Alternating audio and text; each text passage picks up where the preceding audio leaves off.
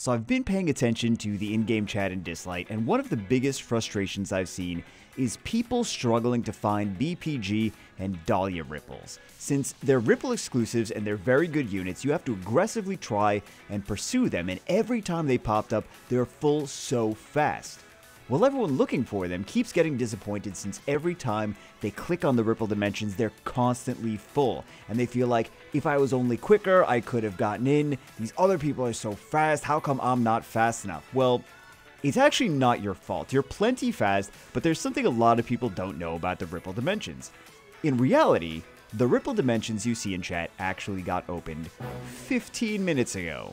See, when a ripple dimension is opened, it offers it to people on the friends list and the club first for 15 minutes. After 15 minutes is up, it then posts to public chat.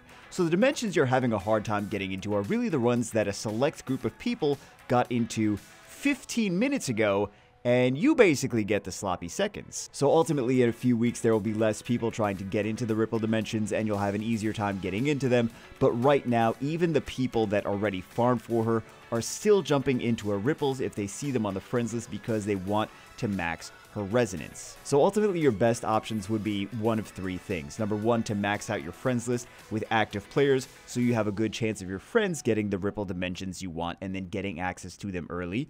Number two is to just try to open them yourself, but you have no idea what's even going to pop out.